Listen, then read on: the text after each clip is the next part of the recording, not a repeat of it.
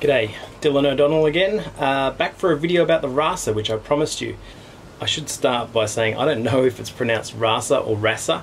It stands for Rowe Ackerman Schmidt Astrograph, so I suspect the correct pronunciation would be RASA. But I'm Australian and it just feels natural to say RASA. It sounds a bit posh, doesn't it? Now, a bit of a disclaimer, I am on Team Celestron. I'm a huge RASA fan and just Celestron products generally. I use Celestron most of the time. I did get this at a pretty steep discount because it was a early model refurb, so I got it straight from the Torrance factory after it was refurbished. But still, it's an amazing telescope, and I'm saying that honestly. I will go through the critiques I have of it and things you should know before you get one. But hopefully this video will help, particularly if you are looking at getting one or you're just curious about what this new kind of telescope is all about. This is the 11-inch RASA. There is a 14-inch RASA mentioned in the white paper. Those aren't really available to the public just yet, but I do know that there are observatories using those. Whether they will be released to the public remains to be seen. If they are, it would be a terrific focal length, and it would be around the 780mm focal length, which is pretty good. For a wide field telescope, that's quite a tight target. Orion Nebula would be basically filling the entire frame and in excellent detail. And I worked that out using the Bintel calculator, which is actually something I developed. So if you're interested in working out all that sort of stuff and getting previews of your targets and focal lengths and that sort of thing, whether you use a camera or eyepiece, that is on their website. And really, a 14-inch f2 RASA would be a galaxy hunter. That kind of light collecting potential would be amazing. So what is it? It's a wide field telescope. Normally when you see a big telescope you think high magnification. But this is not a high magnification telescope. This does not zoom in really close to distant objects. It's not your ideal telescope for things like planets, for example. In fact, it's unworkable for planets. However, what it lacks in magnification, it makes up in just a pure photon collection. We're talking f2.2, which is amazingly fast. Now, if you're not familiar with how f-stops work, typically a Schmidt-Cassegrain telescope is f10, so it's quite slow. It's fine for bright things like planets, and it's high magnification, so it is good for planets. But f-stop is not linear. Something that you image at f10 doesn't take half as much exposure at f5. So something that you image at f2 takes something like 30 times less exposure than it would at f10. So it's a huge increment. Imaging at f2.2 is ridiculously fast. Stuff that was really faint, things like the Horsehead or the Rosette Nebula, suddenly are able to be imaged within 30 seconds even, and quite deep imaging, so you see a lot of nebulosity and a lot of detail. So what do you get? Let's have a look at the RASA itself. When you buy a RASA, which is a very expensive telescope, they started retailing at $10,000 here, so it's not a small investment, it's a big investment in a telescope. What do you get? Basically just this, just the OTA. So let's go through it.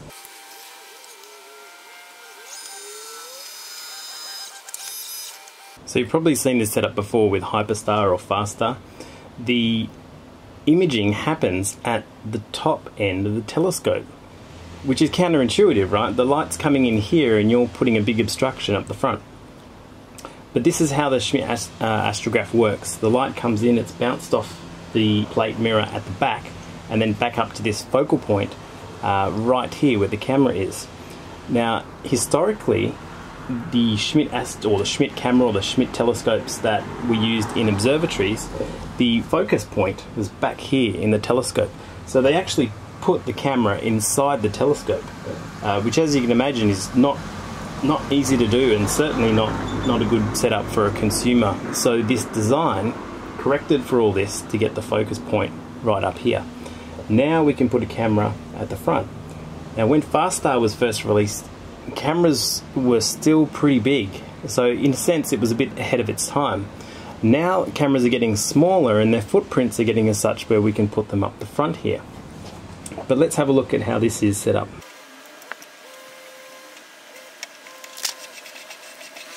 So there's my QHY9 that I've just taken off, and you'll see here I have one spacer just to get the correct focus point, and I have the filter draw system. Now this filter draw system is actually from the Hyperstar.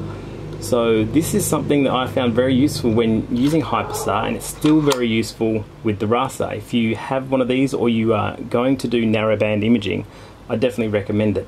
And of course this attaches onto the 2-inch thread for your cameras. They also provide another adapter, so you can put on a 125 adapter and screw on a smaller camera there if you want. By the way, this filter drawer is magnetic, so they just sort of clip in, which is fantastic. Now obviously when you have an obstruction at the front of the telescope like this, you'll have cables running out as well. So depending on how you want your diffraction spikes, and you can have slight diffraction spikes, you can position your cables running out at 90-degree angles like this, so you get the 4 pointed stars. But generally diffraction spikes are very minimal, which I like. I don't think it's great to have diffraction spikes all over your images. They look pretty cool for clusters and things though.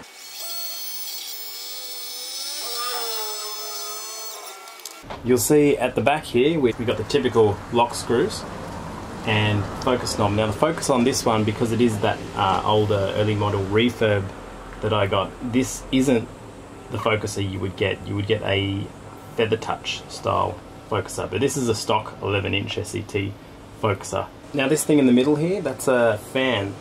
You can see my my RASA is getting bombarded with sun at the minute. This tube gets pretty hot, that's going to affect your focus.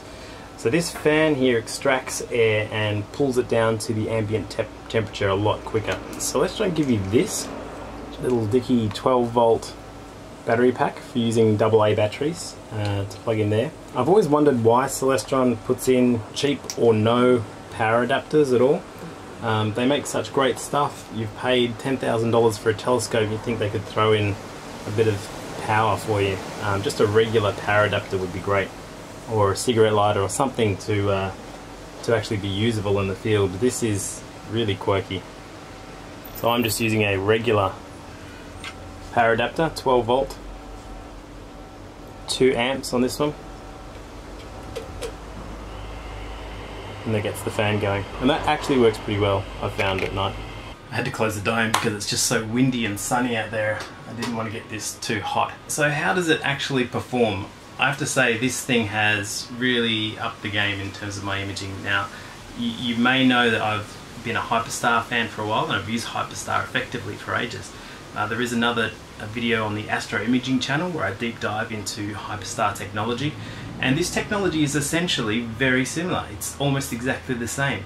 It's just that they've built Hyperstar essentially into one OTA, into one telescope, so that you don't have to use an extra adapter, you don't have to screw things on and off, you don't have to play with the flatness of the field and the collimation. You can collimate this, but it's really fiddly with some Allen screws. If you do have an authorized vendor who can look after that for you, I would trust it to them. I'm not game to get up there with an Allen key so close to the front of the telescope and risk scratching the glass or anything like that.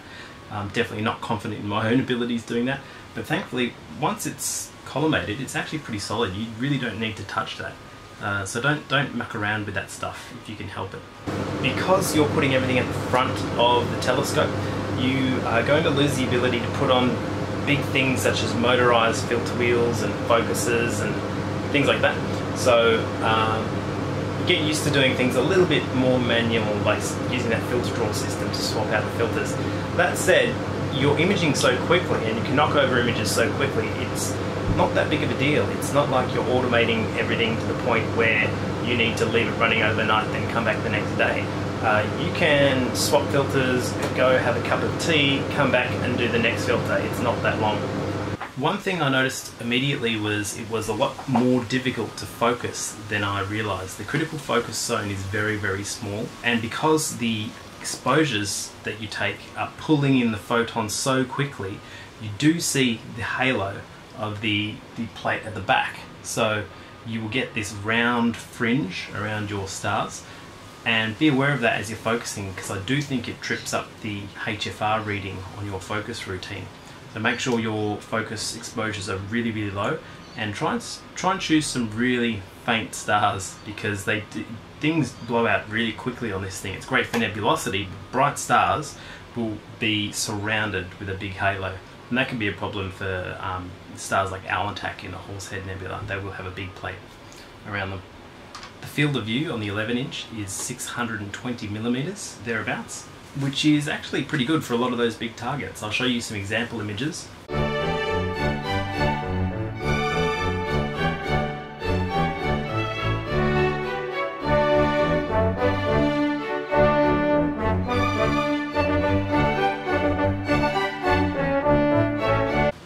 So if you're thinking about buying a scope like this, there are a couple of things to bear in mind. You cannot use this telescope for visual. There is nowhere for an eyepiece to go. And that's fine. This is designed for photographers. It has a flat field for photography. It's designed to push those photons straight onto a flat plane on the chip, on the camera chip, and have as true as possible stars right to the corners of the frame. Celestron lists this particular setup, which is the 11-inch RASA and the CGX Mount, as their ideal imaging setup. And I have to agree, it's actually really, really forgiving. You can come away with a really deep exposure after only 2 hours imaging. For example, this is a 2-hour mosaic.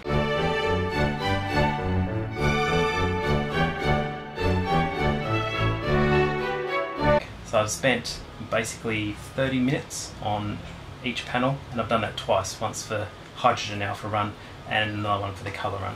So 2 hours to pull out an image like that is super, super fast, especially when you are pressed for time, you're at a dark sky site, or even an observatory like mine, and you just want to knock over something very quickly before it disappears out of view. You can have a full image done in one night, a fully spectacular image. So obviously the potential for aesthetic imaging is good. I have actually connected a ZWO camera to the front of it, and when you stick it into a bright target like Orion or something like that, you are essentially looking at a video. The potential for the RASA being used for video astronomy is excellent.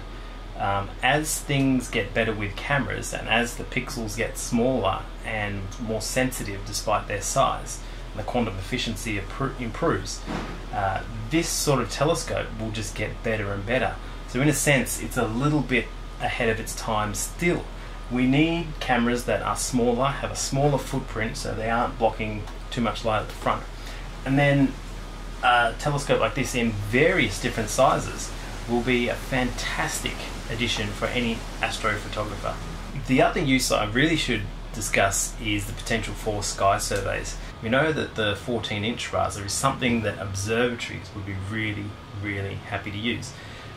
When you're doing astrometry and you're looking for asteroids or near-Earth objects, comets, that sort of thing, you want to cover a wide chunk of the sky quickly, and you want to take exposures that are deep enough where you can identify faint objects, but preferably without those objects streaking. So if you're doing a long exposure on an asteroid, it's going to turn into a line. But if you can pick up rapid exposures and do large swathes of the sky, this is a perfect sky survey tool. I know that the hyperstars and the RASAs are already very popular with backyard comet hunters and people who work with a minor planetary center to identify asteroids and things like that, and professional observatories who often don't have a lot of resources. A $10,000 telescope with this kind of potential isn't actually that expensive. That's actually a very good deal. The fact that it's in consumer hands at the minute, I think, is remarkable. I can actually show you an asteroid I discovered in one of my old RASA image runs just the other day.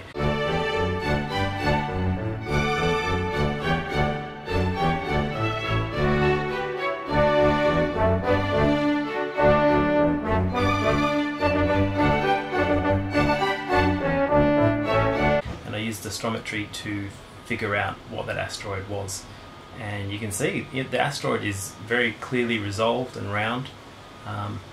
So that's I might do a video on that. That's a new field of astronomy I'd like to get into a bit more. One other thing I should talk about again is the obstruction at the front. You obviously want a small camera with a small footprint. But the other thing is, this is the 11-inch dew shield, and obviously it makes things very large. It's a very impressive looking telescope. I can tell you, it looks massive.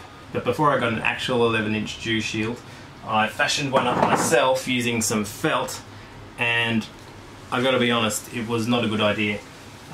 It doesn't hold its circular shape well enough, and if you do that, your stars become misshapen. I can put an example of that here. So that's about it. Hopefully I've gone over everything I meant to. For those who are interested, you really should download the white paper. It's on the Celestron website under the 11-inch RASA product page. It's a big document, but it goes through the history of the telescope as well as the actual specs, focal lengths. It's actually a page turner. It's a really good read, maybe for a nerd like you and me.